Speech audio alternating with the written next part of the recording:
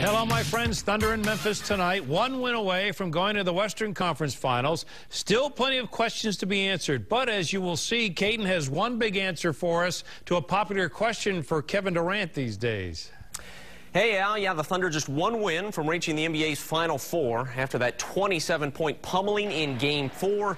The Thunder has all the momentum, but the Grizzlies will have that home crowd advantage. I still believe in my team, and I believe that we'll come back.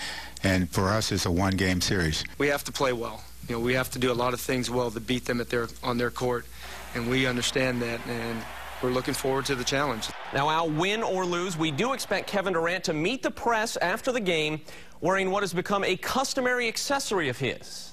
Are you aware of the growing interest in your backpack? Yeah, that's why I wore it today. Can you give fans at all a hint as to what's inside of it? I got my iPad, I got my Bible, I got my headphones, and my phone chargers. Thank you.